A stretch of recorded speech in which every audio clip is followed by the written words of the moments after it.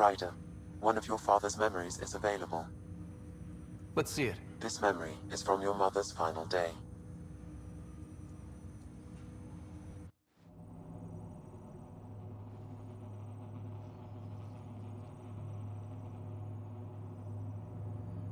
It was a good fight, soldier.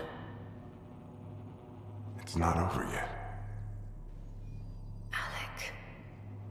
No. Alec, we have a few hours. Let's enjoy them. And after that? You'll still have each other. But we want you.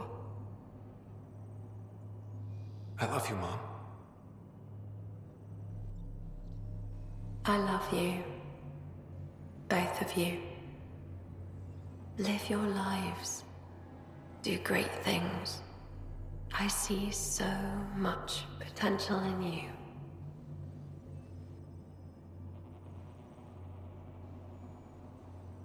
And remember,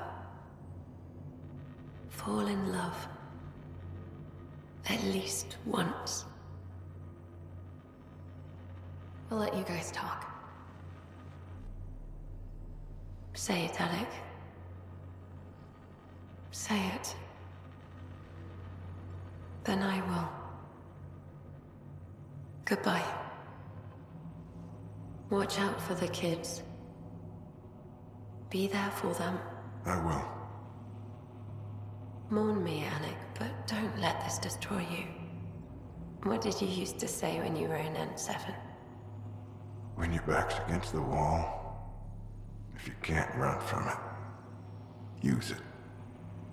Remember that. Be strong. Never as strong as you. I love you, Ellen.